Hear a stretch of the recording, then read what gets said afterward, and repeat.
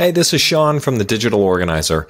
One of my favorite things about Google Workspace is the ability to create your own template gallery. So I love creating documents that are all streamlined, look beautiful, and are consistent across the board. So whenever we have documentation or notes or anything like that, we're following the same format.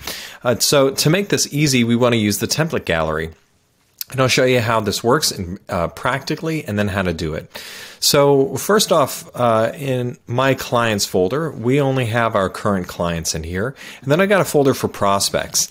And inside of prospects is where I create new documents for notes that I'm taking with clients during a discovery call. So I just go to the folder that I want to create this new document in, hover over top of Google Docs, and choose from a template. And here it's going to show me all of the different templates that are available to me that I've uploaded, and I'm going to choose appointment notes.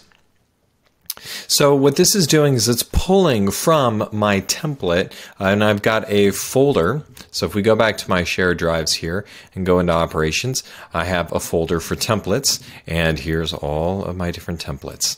So if I update my appointment notes document right here, whatever I do in here, it uploads it into the template gallery automatically. So all of those changes sync live for any new document that's being created. So this is just so easy to create consistency across the board. So we come in here and I just will come in, date my file and then put in notes at the end, who am I meeting with, and we'll go from there. All right, so how do we do this? In Google Docs, if we go in to create a new document and we choose from a template, it may show up with general by default, but all you need to do is click on the digital organizer. Well, yours is going to say whatever your organization is. By the way, you're not going to see this for a normal Gmail account. This is only for paid Google Workspace. So from here, you can hit submit a template. And in here, we can hit select a document, and then we want to choose the document that we want to upload. In this case, I'm going to pick from shared with me. I'm going to go to operations. I would go to templates. I want that dedicated spot for templates so everyone knows, don't touch this document. This one is part of the template gallery. So I definitely want to set these things aside. You pick the document and you open it.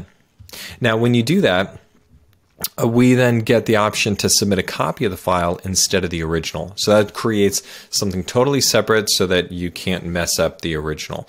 I like being able to edit and make tweaks to my sales process. That's my appointment notes. So I'm frequently doing that. So I'm not going to submit a copy. I want the original from my templates folder. So it's really straightforward when I want to update it.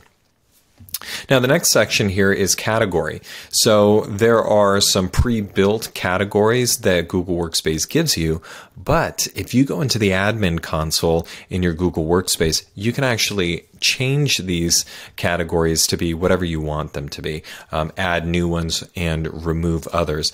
That way, these templates match whatever you guys are creating in your organization. I hope this helps you all with your efficiency and consistency or continuity throughout your organization with your document templates. If you got any questions, you can reach out to me at Sean@thedigitalorganizer.com. I'd be happy to answer any of your questions.